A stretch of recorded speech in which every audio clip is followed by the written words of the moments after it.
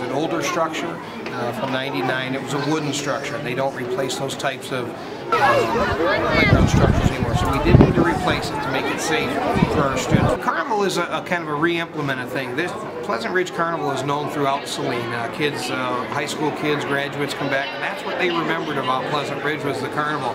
We had taken a break from the carnival, but we wanted to bring a community kind of a feel to this event and bring it back. So the carnival is back this year. We tied it in with our successful silent auction from years past.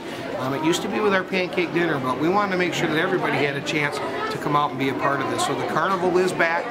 I'm excited. It's something for the kids to do too.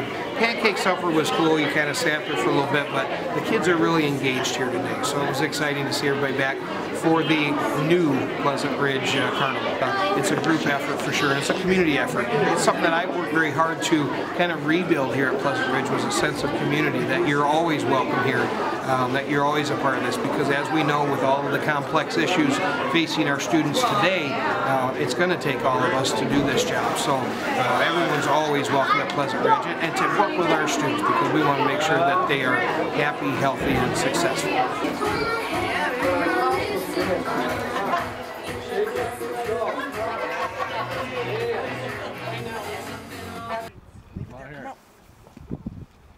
Come out here and look.